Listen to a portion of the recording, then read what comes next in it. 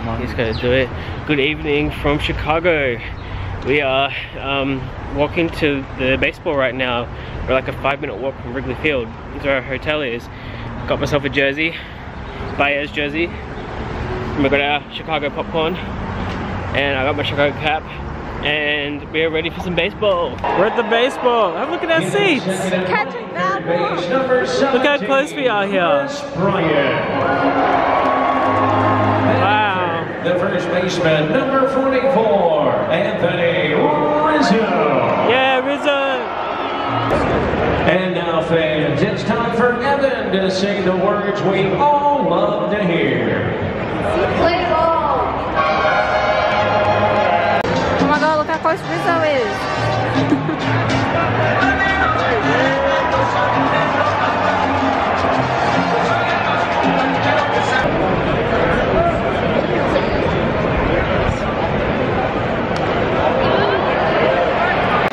I got a scorecard, and I've been keeping track of the score as the game's going.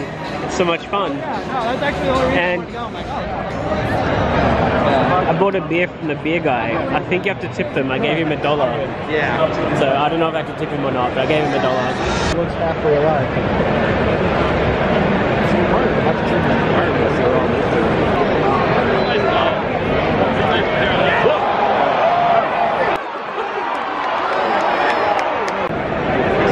Oh no. Oh my God, it's a guy from Chicago Fire.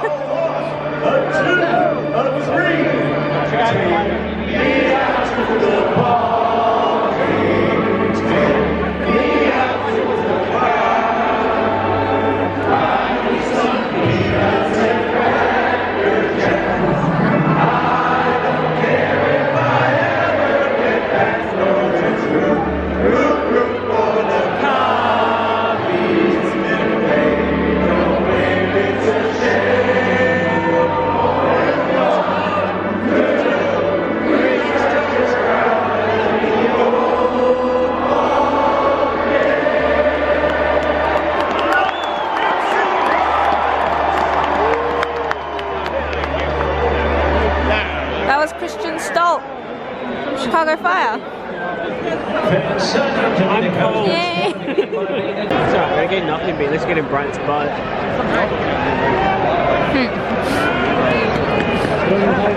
No, you can't really see because of the umpire. You will. Oh. Yeah. Yeah.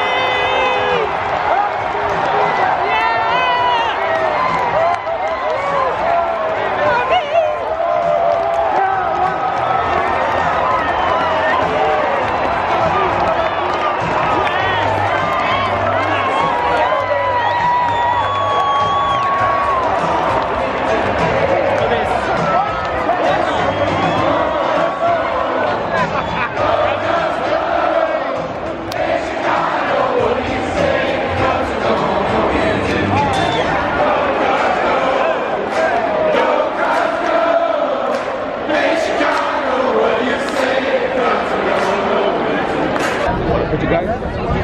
Nah, good. Thanks though. Here we go. Our post-baseball pizza. So we're really hungry. This is from Pequod's. Whoa. This is big. Oh. Okay, that's bigger than I thought it was going to be. This is meant to be a medium. I would call that a large pizza. Large. Yeah. Have a look at that.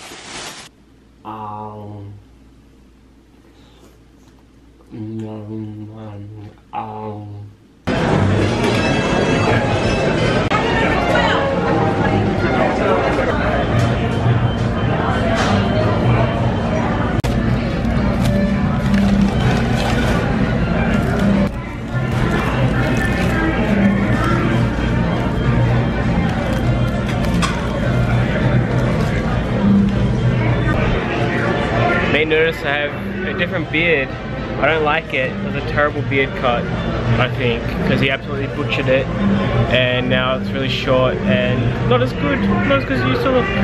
But oh well. Sporting a new look. Second day here in Chicago.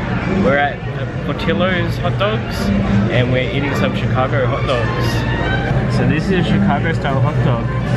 Pretty messy example of it. So what's so special about this hot dog is that it's a beef hot dog. They're beef because I think they're traditionally Jewish, and they don't eat pork, obviously. So they made beef hot dogs. It also has a big pickle, these two chilies in it. They're called sports peppers, I believe is what they're called. Tomato, some sort of like, they call it gherkin relish, mustard, raw onion, and celery salt in a poppy seed bun. And you can't use tomato sauce. Yeah, you're not meant to use tomato sauce, is forbidden. Ketchup, sorry. We should call it ketchup so most people understand. Ketchup, tomato sauce, ketchup. And we also got a vanilla malt shake, that's a small. This is a small. What I call a large. And we got, this stuff's delicious. It's requiring me to take many lactases in my life. Help. Cheese fries. Have a look at this gooey goodness.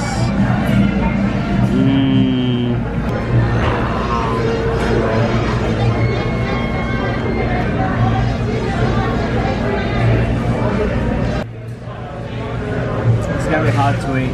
They are quite messy. Oh.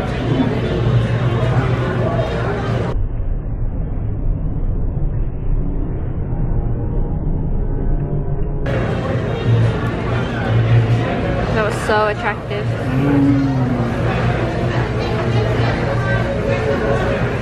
Look at how I look. I had a good spice with the chili in it. I love the big pickle. Best food in Chicago.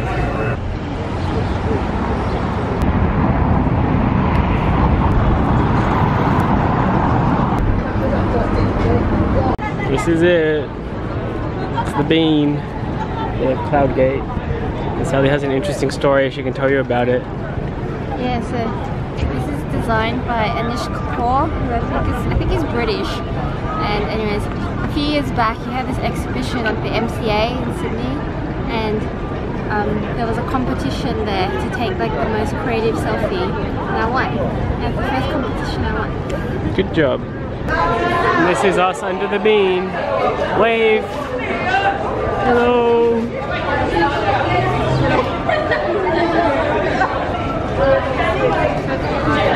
I know, it's trippy, right? Hey, there we are again.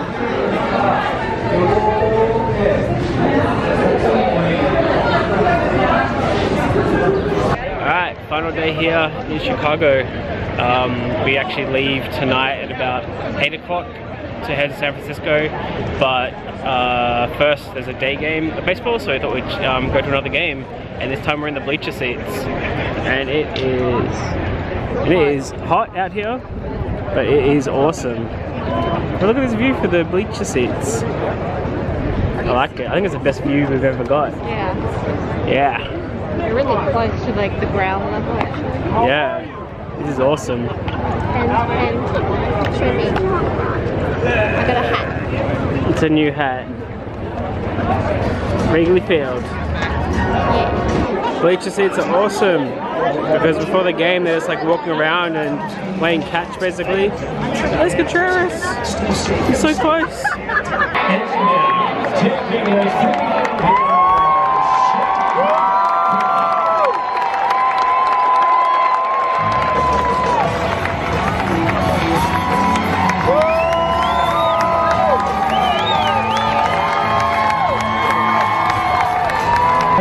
Number 44,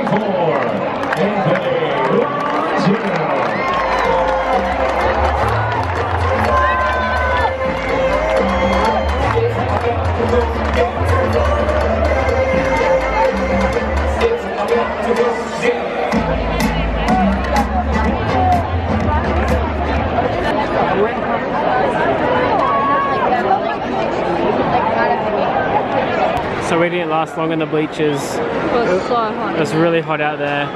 And we just walked up to these seats. The view's still pretty good from up here. We're in the shade at least. It was really hot out there. Look at the bleachers. Absolutely no shade. Yeah, so that's where we were sitting over there. Plus the people around us are really annoying. They're quite annoying. It's a lot more calmer up here.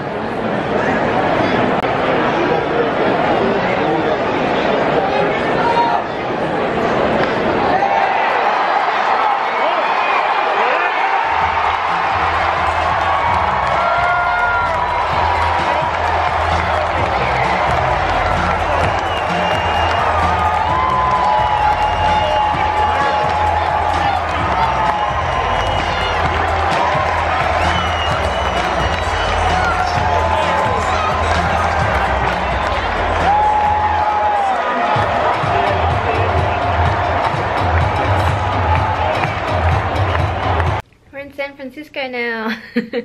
So if you're wondering why the vlog just like changed really quickly, it's because we actually lost the camera.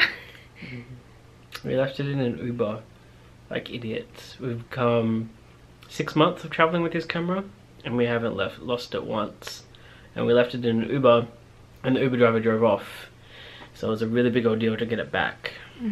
If you ever lose something in an Uber, it's like a huge pain to get, because the process that they have just is not friendly at all. Like, yeah, I had to go get an American SIM card because I thought I could get away with not having one, but I had to get it because I had to contact the guy with a number, so I needed an American number, and that cost what should have been $30, ended up becoming 60? 90 with fees. I had to go through Verizon because it was the only place that was open. I don't know, it was a $30 plan thingy, and he said there was fees, and I thought, oh, maybe a $10 fee. It was like $60 of fees. And we had to pay the guy $50 to get it back. but we got it back. That was like his ransom for it. Yeah. And Uber charges a $15 fee as well. But whatever, we got it back. we got it back because we learned our lesson. We learned our lesson. We didn't back it up. It wasn't so much the camera I was worried about, it was the fact that we had all of Iceland, all of Norway on it, and we hadn't backed it up because we'd been so busy. So we're really stressed out. But we got it back and everything's fine. And we're in San Francisco now.